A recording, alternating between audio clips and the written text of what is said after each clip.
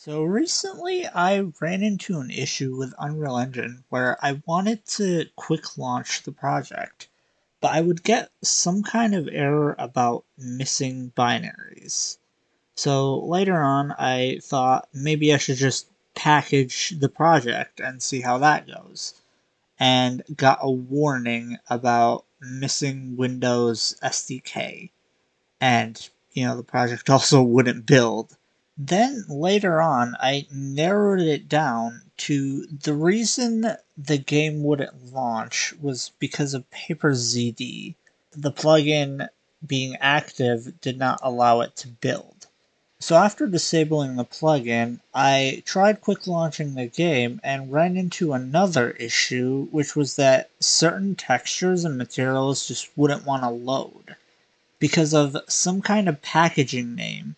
Specifically in Fab Materials, I'm not quite sure why.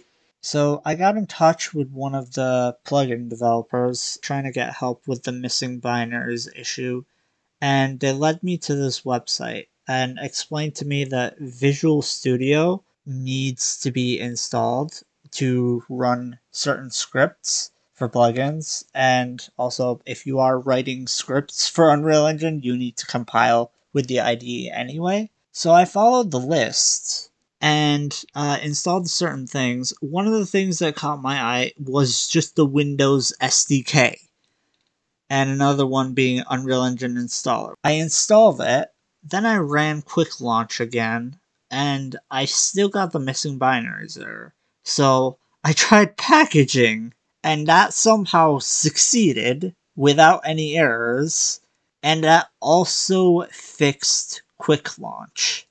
So somehow that install with Visual Studio fixed every issue. The project now allows me to run with PaperZD still running. Textures from Fab are working properly, and I'm not getting a Windows SDK error, and I can actually package the build itself. I don't know how that helped to resolve all three issues, but I will leave a link to this website, and hopefully that can help you all with your projects if anyone has ran into a similar issue. Hey, subscribe if you like, hit the like button, and ring the